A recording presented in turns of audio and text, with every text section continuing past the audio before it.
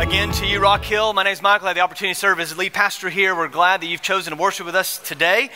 We're delighted if you can grab your Bibles to open them up or open your apps to Matthew chapter 28. Matthew 28. We're beginning a new year, and it's fitting that I think if you know where you want to end up, you'll know how you ought to begin. And so we're beginning a series here in January with vision.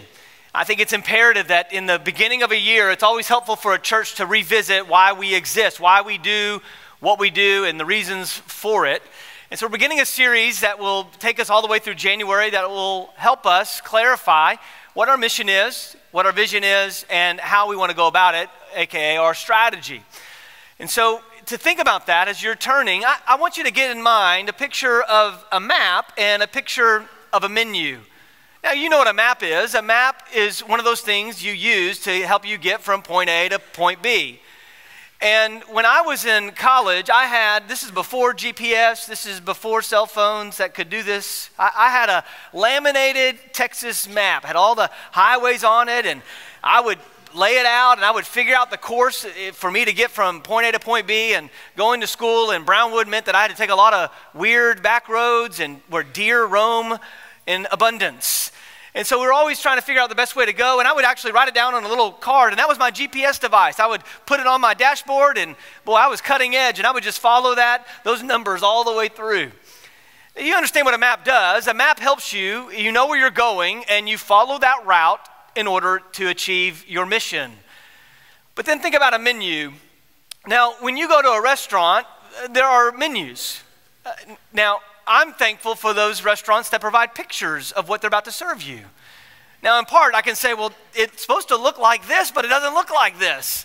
Or sometimes it helps me know, well, that looks good, so it hopefully will be good.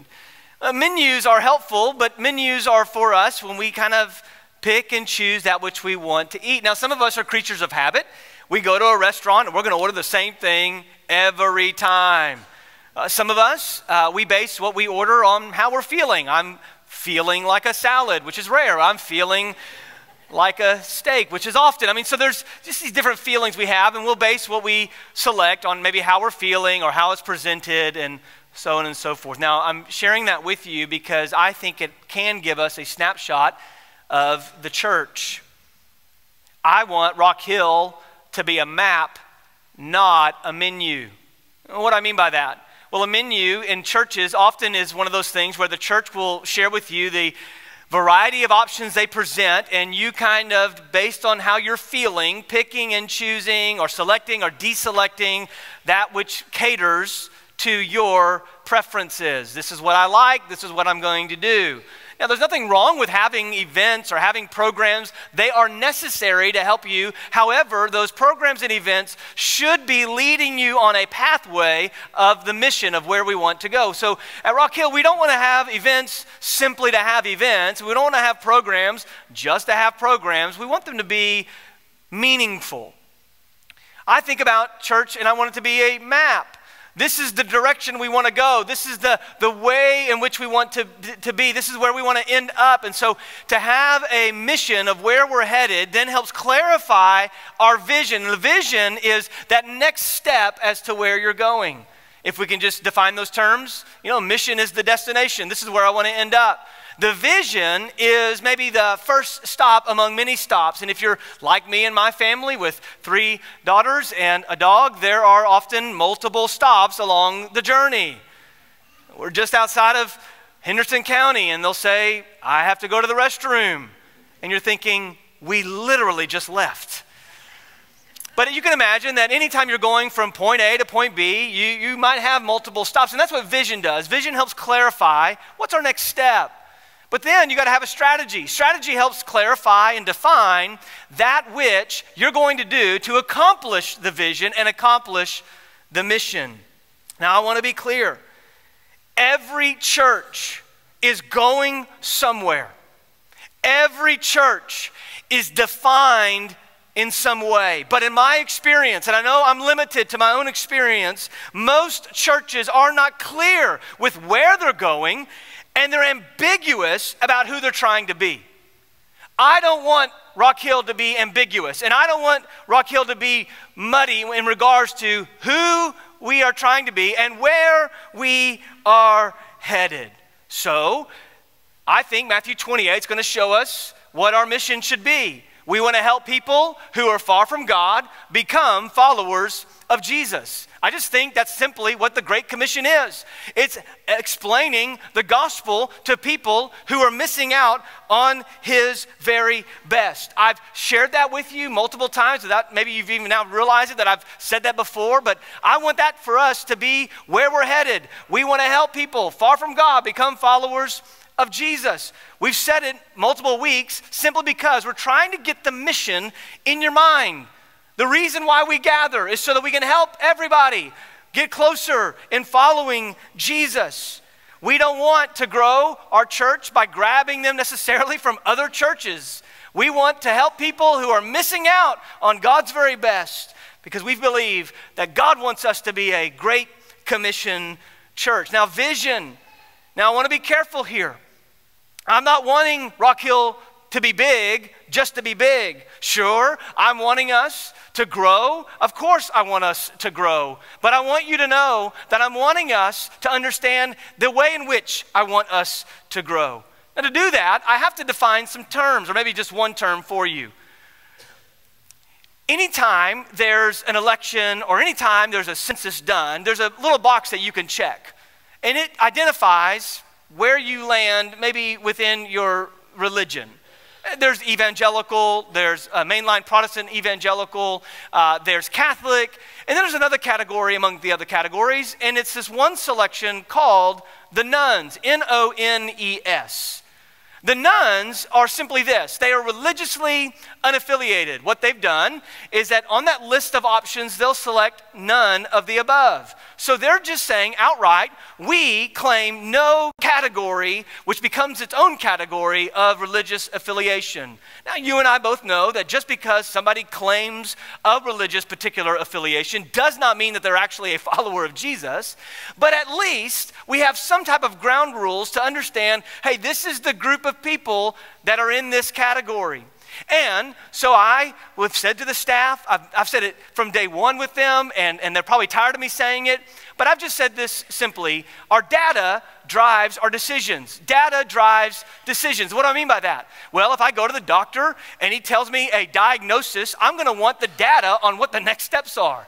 I don't want to just hear that I'm sick. I want to know, well, what kind of sickness? Is it a stomach bug? Is it the flu? Or is it something else? I want to know the details behind it because whatever that data is going to determine, right, the solution. So when I began to do some research, I just said, well, what does it look like nationwide? And then we'll kind of zero in just to our own county. Nationwide, in 1990, the Nones made up 8.1%. That's 1990. Some of you weren't even born yet. But in 1990, 8.1% is what made up of those who selected none of the above when it came to religious affiliation. In 2008, that number jumped to 15%. So you can see just kind of a progression.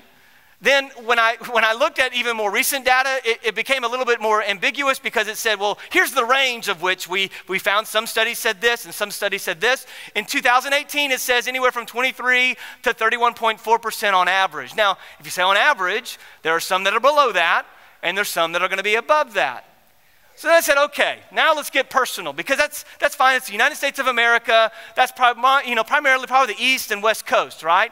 The East and West Coast, those guys, yeah, those on the fringes, but us here in the Bible Belt, oh, we're going to be way lower than that. So I said, well, what about Smith County? Because obviously they're our neighbors and we care about them. They sit at 33%.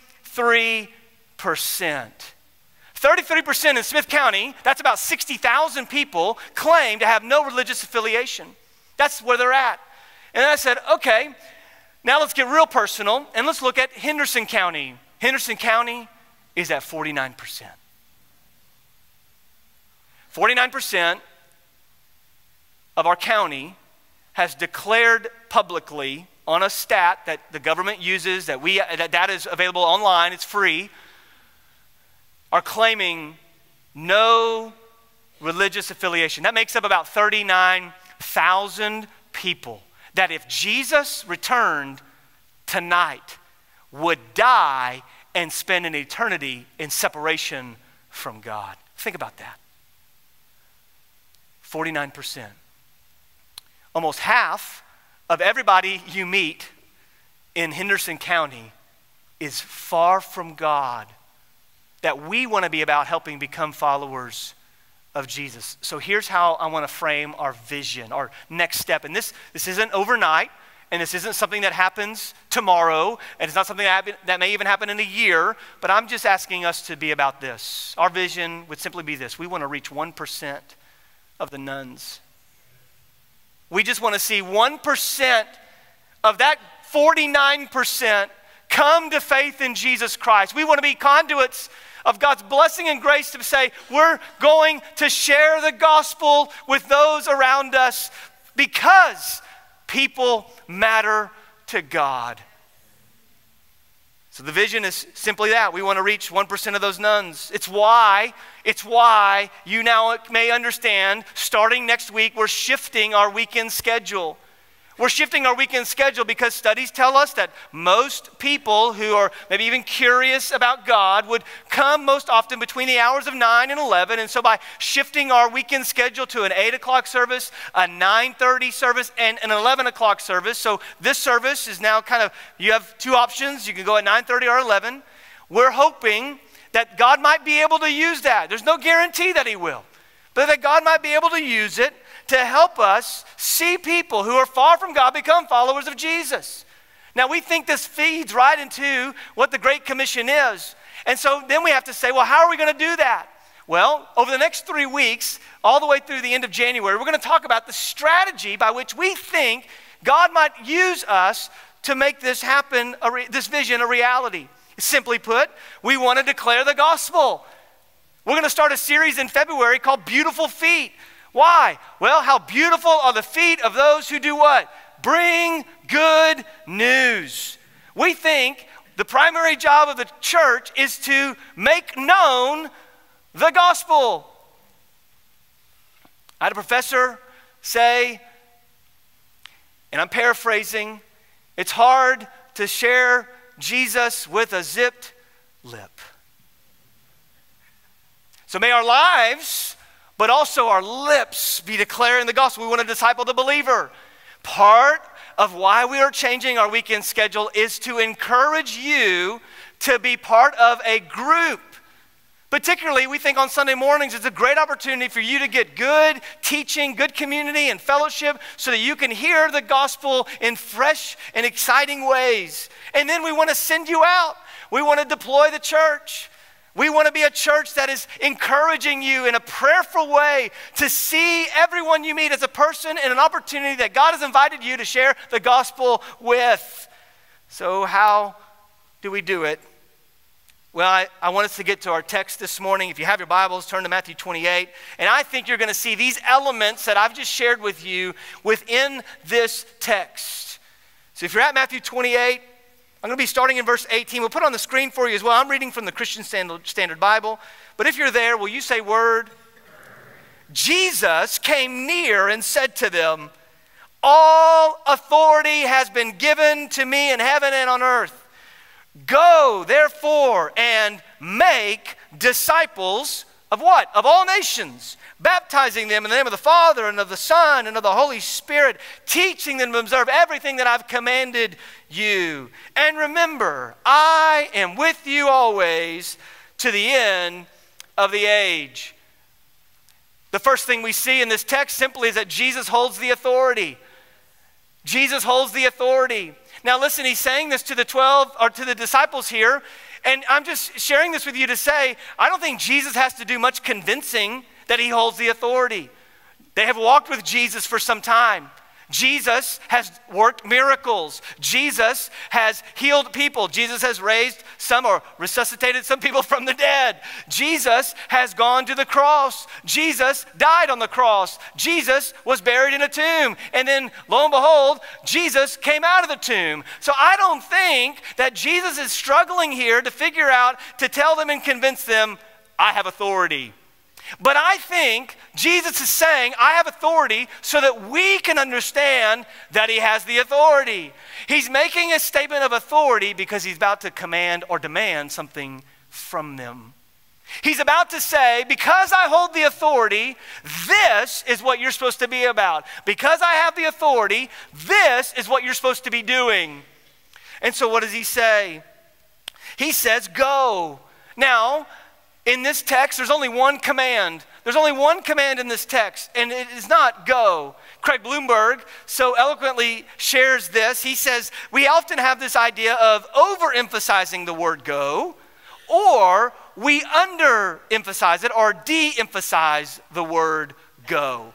Now, in the literal sense, this word go is to be translated as you go. So as you're going, wherever you're going, whatever you're doing, this is what you need to be doing.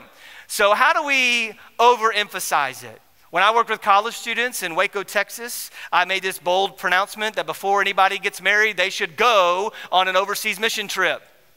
That was just my pronouncement.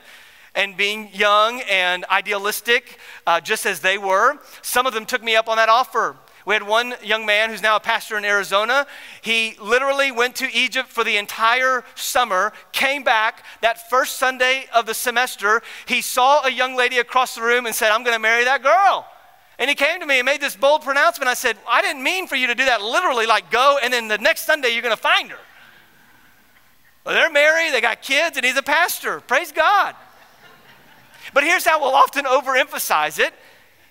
Think about it pragmatically. If every one of us sold everything we have in an effort to move overseas to go on mission, we would be high-fiving other Christians from other countries as they're selling everything and coming to America to do missions. So pragmatically, we can overemphasize it and put too much pressure on us to go. Now, do I think you should go on a mission trip, maybe even overseas or local? Yeah, I think that's a good thing. Now, here's how we de-emphasize it. To give a picture of this, I think about the young man, William Carey. Some of you know who William Carey is. He was not a very tall man. He was a cobbler. He worked on shoes. He was a man who felt compelled by God to go overseas to India on missions. So he goes to the Baptist Missionary Board of that time, and he shares with them his burden for the lost in India. And I'm paraphrasing here, but this is what they said to him. If God wants to save the heathen, he won't use us to do it. Now look, I disagree with that statement. In part, they made that statement because they believed that this charge from Jesus to the disciples was only to these disciples, and that it did not have any bearing on the church in that day. Now, I disagree totally with that statement.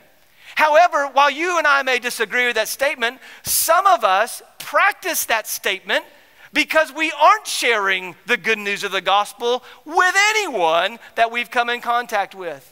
We're not burdened for the lost. We're not praying for those who are far from God. We're just going about our business, expecting others to serve us in our way in which we go.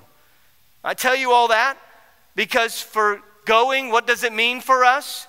Going certainly may mean that you need to go to the meeting right after the service and hear about how you can participate in what God is already doing in Malawi. That certainly may be for you. We've made that available. For some, it may mean that you re-understand what and why you go to Brookshire's, that God is sending you out on mission to see others come to know you, that God is asking you and inviting you to participate in what he's already doing. If 49% of our county does not know Jesus, then we ought to be the church that is leading the charge to make known and declare the gospel to all those we come in contact with.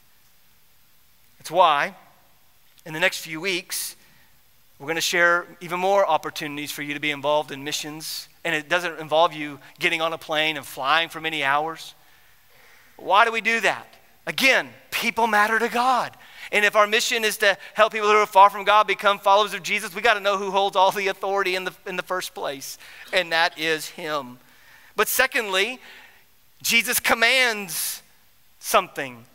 Jesus commands to make disciples. Now, when you're reading the New Testament, I like to do this in my Bible. I like to circle the commands. They just help me remember the point of the passage. And in this passage, There's not a bunch of commands. There's one command. It's an imperative. An imperative is something that is an expressed action that is, or it expresses a command that is to be carried out or performed by those who hear. An imperative is an expression of a command that is to be performed or carried out by those who hear. It's a direction. It's a command.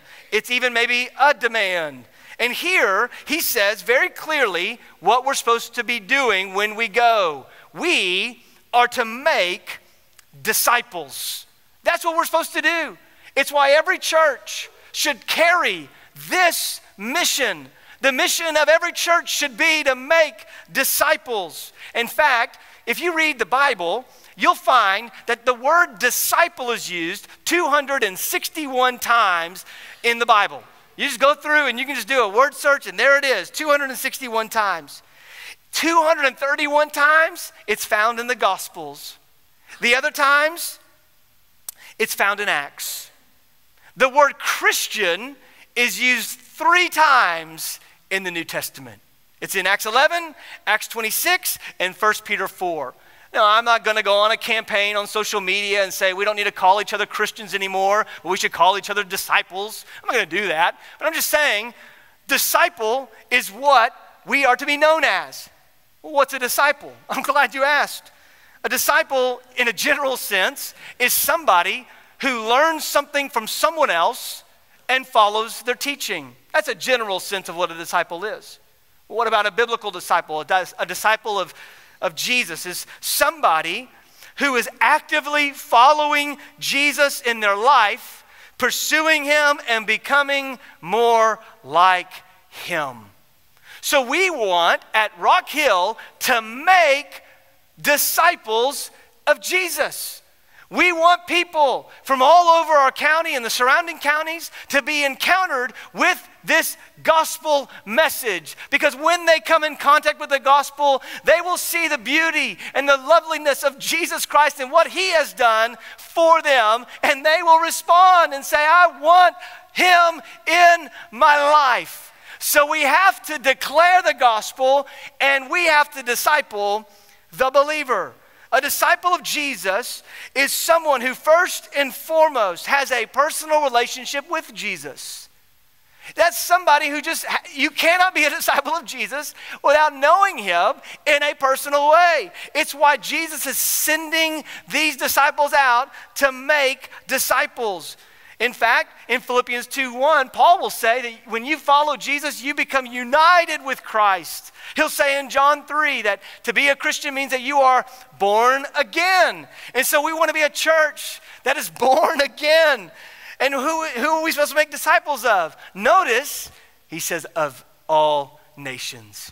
Everyone, everywhere. I don't want us just to be focused in Malawi, and I don't want us just to be focused in Henderson County or Smith County and the surrounding counties. I want us to say, we want to be a church for all the nations.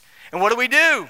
We baptize them in the name of the Father, Son, and Holy Spirit, and then we teach them to observe everything that he commanded them to do. Baptizing and teaching is something that matters much to this church. To be baptized is a post-conversion, by immersion, symbolic statement of your faith. We don't baptize you if you don't know Christ. We don't baptize you as a young baby. We don't do that. Why? Not because we think that's evil and wicked, but every time you read baptism in the New Testament, it's always somebody who it's after they've chosen to follow Jesus, they then follow in obedience to that by way of baptism. In the same way, it's by immersion. That's simply what the word means. The word means literally to be dipped. So John wasn't John the Baptist, he was John the Dipper. But we want to be about that way, of that mode of baptism, and I'm not negating whatever mode that you've been baptized by. I'm just saying at Rock Hill, this is going to be a distinctive for us. It's what makes us Baptist. But then also it's symbolic. I will share with those who are getting baptized that if I take my wedding ring off, it doesn't make me unmarried. Why? Because the wedding ring is just a symbol to show everyone else that I've made a covenant with someone else that I'm going to be married to them and them alone. So, baptism is post-conversion by immersion as symbolic of your statement of faith. But we also want to teach. We want to be a church that helps equip teachers to teach well the good news of the gospel. When I worked with college students, I had a young man come to me and say, can you please stop talking about the gospel and about Jesus? We want to move on to deeper things. And I said, we've not even gotten even close to the depth and the beauty of the gospel of Jesus Christ. We want to be a church that does well at discipling believers, that can understand how to teach well the good news of the gospel. But lastly, notice that Jesus is with the church that makes disciples. Look at verse 20. He says, teaching them to observe everything that I have commanded, and remember, I am with you always to the ends of the earth, or the end of the age. Jesus is with the church that makes disciples. Now listen here, I'm not saying that Jesus isn't with other churches that are not on mission with him.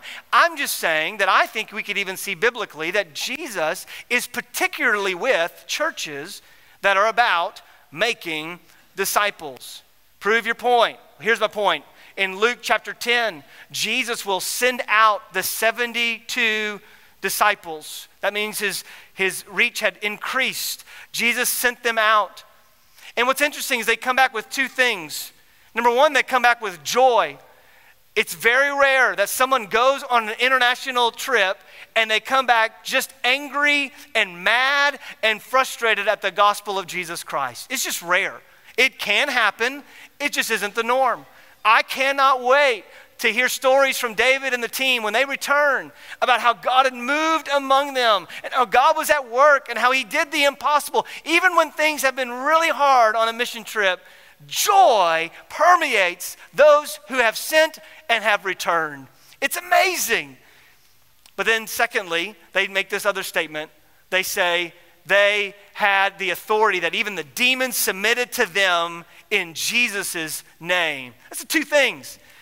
The demons submitted to these disciples in the name of Jesus. What are they saying there? They're saying the authority of Jesus was with us. He says, I'm with you always. What's he saying? He's saying, hey, the authority that I already have, that I've claimed to have from heaven, that's been given to me from heaven to earth, I'm just saying to you now, that authority is going to be with you because I am with you. I've not been here long.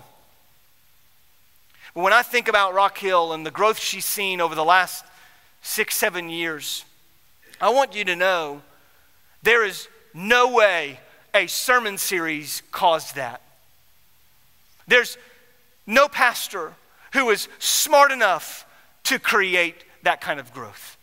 There's no staff strong enough and skilled enough and witty enough in order to make it possible to create a strategy. There's no book that you can read to say, if I just followed this book and this is what's going to happen. There's not enough great minds even in this room to muster up the thoughts on how we can reach this 1% of the nuns. I'm just telling you, Rock Hill, it is only by the anointing of the Holy Spirit that creates the growth like that at Rock Hill.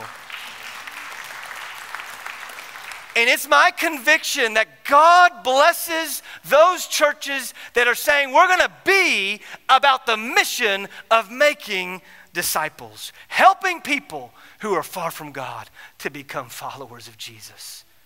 So we're actually inviting you to participate with us, to see that 1% put a dent in it, to see us find those who are missing from the kingdom of God, reaching them with the good news of the gospel, and sharing them with this truth so that they may receive.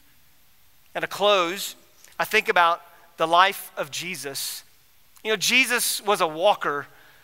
And you say, well, yeah, he had to walk because he didn't have a car, he didn't have Uber, he didn't have a private limo or a jet. Of course, Jesus walked, but when he called his disciples, he didn't call them and say, hey, we got all these options. We got preaching, we got teaching, we got community, we got some groups, we got communion, we got exorcism, we got healing. We got all these options, and I hope to see you next week. He didn't do that. When Jesus goes to the disciples, he says, come and follow me.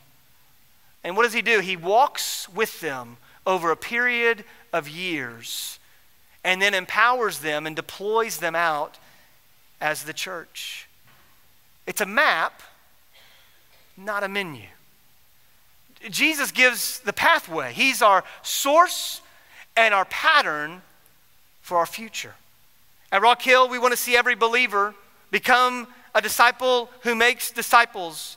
So one of the things we're working on is a pathway of discipleship. We're working on that. That doesn't mean we're unveiling it next week. We're just saying we're working on that as a team to discover how best we can utilize our giftings and who we are as a church so that you can be on the pathway of being the disciple. Why? Jesus is the source and the pattern for our mission.